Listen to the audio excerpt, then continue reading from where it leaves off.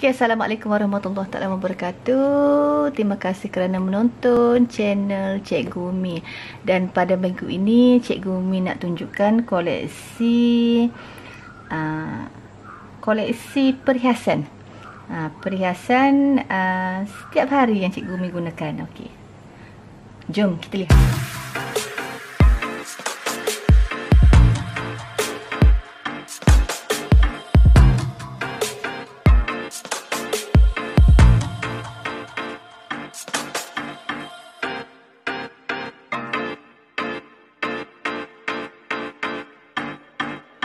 Lihat.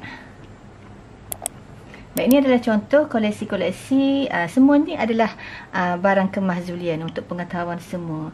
Dan koleksi ini cikgu dah kumpul selama 7 tahun. Okey, selama 7 tahun. Dan ada satu box dan ada satu lagi. Box ni adalah koleksi saduran emas 24K ataupun emas 10, dan semua koleksi ini adalah daripada syarikat Zhulian.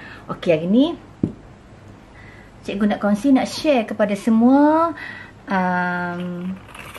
kenapa cikgu guna pakai barang-barang Zhulian ni sebagai perhiasan. Okey, sebagai perhiasan. Okey.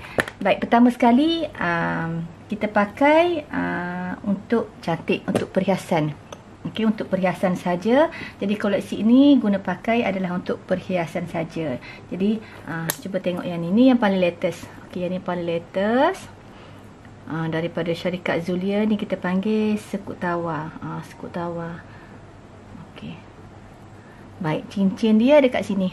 Ni cincin dia. Ni adalah koleksi cincin emas sadu ataupun emas 24K yang dikeluarkan oleh syarikat Zhulian sejak tahun 1989 lagi. Ni contoh. Jadi yang paling latest ni yang ni lah. Okey, yang paling latest yang ni cincin sekut tawa. Okey, cincin sekut tawa situ. Okey, kita letak situ. Okey. Kemudian ada lagi beberapa koleksi terbaru daripada syarikat Zhulian. Yang ni, yang ni pulut dakap. Yang ni pulut dakap. Okey, pulut dakap. Okey, cikgu letak sini. Baik.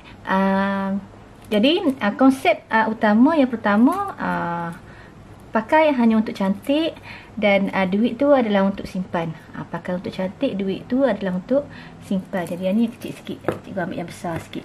Okey, yang besar mana? Okey, ni adalah pulut dakap syira.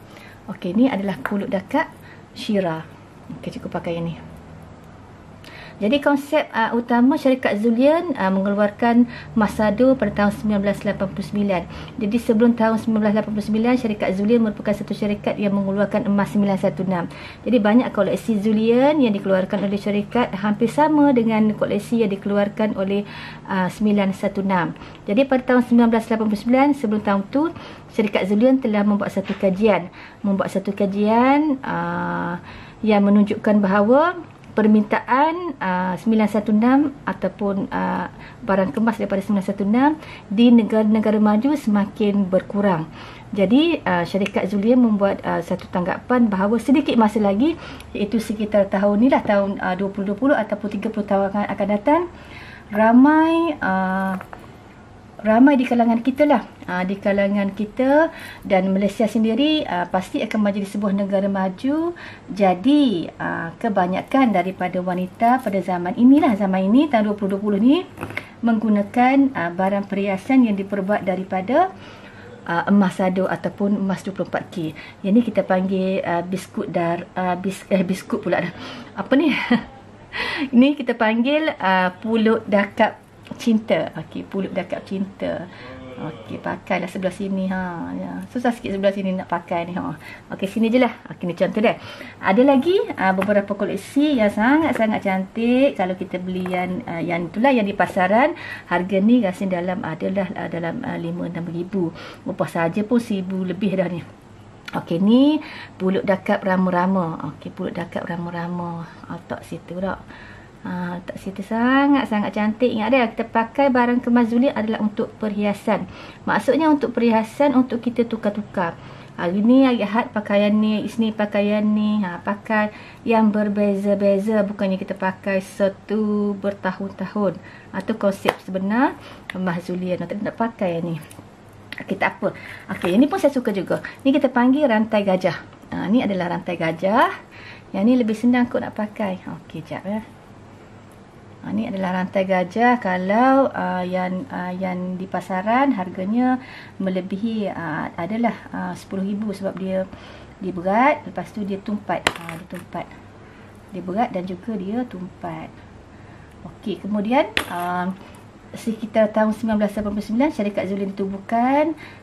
Daripada 916 bertukar arah kepada pengeluaran emas sado. Jadi sampai ketika ini, iaitu hampir 32 tahun, syarikat Zhulian memang satu-satunya syarikat yang tunggal yang menghasilkan barang kemas ataupun barang kemas saduran emas 24K ataupun emas 10 yang tunggal. Maknanya belum ada lagi satu syarikat yang boleh menandingi syarikat Zhulian. Tadi nak pakai ni, tak apalah. Okey, ni cincin lagi koleksi. Okey, saya pakai pulut dakap syirah. Okey, cincin ni cincin pulut dakap syirah. Okey. Kemudian ada lagi beberapa koleksi selain daripada rantai tangan. Yang ni sedikit evergreen. Yang ni evergreen. Tengok cantik kan? Yang ni seperti emas 916. Ini satu. Dan ada lagi beberapa koleksi lama. Saya nak tunjukkan beberapa koleksi yang lama, yang tahun 89 lagi, tahun 90-an. Masih lagi cantik, masih lagi baharu. Yang ni saya baru sadu. Baru sadu, dan penyadurannya kalau dekat hanyalah free of charge. Yang kita bayar hanyalah RM8, itu pengangkutan. Pengangkutan tu nak letak atas transport JNT tu kena bayar. Jadi setakat ini syarikat Zhulian memberikan perkhidmatan yang servis yang tip-top lah, yang tip-top. Dan selain daripada rantai tangan, yang ni koko. Okey, ni koko. Okey, yang ni koko. Yang ni kita panggil donat. Okey, ni big koko. Okey, yang ni big koko. Jadi tengok dah. Hari Ahad pakai yang ni, hari Isnin pakai yang ni, hari Selasa pakai yang ni, hari Rabu pakai yang ni, tukar-tukar. Itu konsep barang kemas Zhulian. Kemudian hari Jumaat, hari Khamis pakai yang ni, dan apa lagi, hari Sabtu pakai yang ni, dan hari Ahad balik, Ahad, kemudian hari Isnin. Itu konsep dia. Kemudian apa lagi, hari Selasa, lagi mana lagi, Selasa, lagi ni Rabu, begitu. Nampak tak? Okey, ni konsep. Baik, yang keduanya adalah selain daripada pakai untuk cantik, duit untuk simpan. Jadi kalau yang ni, saya bagi contoh yang paling mudah. Yang ni harganya mungkin dalam RM5,000. Tetapi dalam Zhulian harganya hanyalah 300 lebih sahaja. Jadi kalau 500 tolak 300, kita ambil yang paling minimum 300, maknanya kita punya baki sebanyak RM4,700 lagi. Jadi RM4,700 itu kita boleh simpan dalam tabung haji. Jikalau belum lagi menggunakan haji, belum lagi menggunakan umrah, jadi simpan dalam tabung haji dengan niat nak pergi umrah ataupun nak pergi haji. Ataupun boleh disimpan di dalam ESB ataupun digunakan untuk keperluan-keperluan lain, sebagai contohnya anak kita nak belajar, anak kita nak tuition, ataupun mungkin boleh disimpan untuk keperluan kita yang lain. Okey, itu konsep. Dan konsep yang kedua adalah selain daripada pakai untuk perhiasan, duit untuk simpan, yang keduanya adalah konsep berkenaan dengan barang kemas Zhulian itu sendiri. Baik, dalam ni adalah solid alloy. Solid alloy adalah gabungan 2 ataupun 3 jenis logam, kemudian adalah campuran unsur-unsur tertentu dan atom tertentu, dan digabungkan menjadi solid alloy. Solid alloy ni adalah logam yang tidak berkarat. Jadi perasan tak kita, mungkin di kalangan kita yang ada tok ataupun mak kita yang pernah menggunakan barang kemas Zhulian, kadang-kadang dia letak ikut dan, maksudnya ikut dan letak. Tapi barang Zhulian tak ada lah, tidak akan berkarat.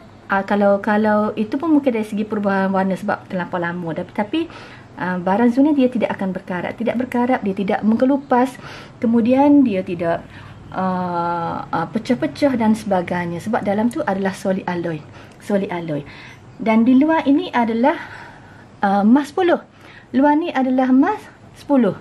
Disadur setebal 0.5 mikron ataupun 5 helai kertas tisu yang dimanfaatkan ni. Kat luar ni adalah emas 10. Kita ada emas 10 kan. Emas 10, emas 916, emas 85, emas 78.5, emas 58.5 dan emas 38.5. Kemudian kalau ada permata sebagai contohnya ni. Okey, ada permata macam ni tak? Ada permata macam ni. Ni adalah permata Swiss. Swiss Zubit Zirconia grade AAA. Nak tahu grade belian tu cantik ataupun tidak, jenis yang baik adalah tengok kepada dia punya kilauan tu. Kalau berkilau-kilau tu maksudnya dia punya grade tu grade yang itulah, sama ada 3A ataupun 4A.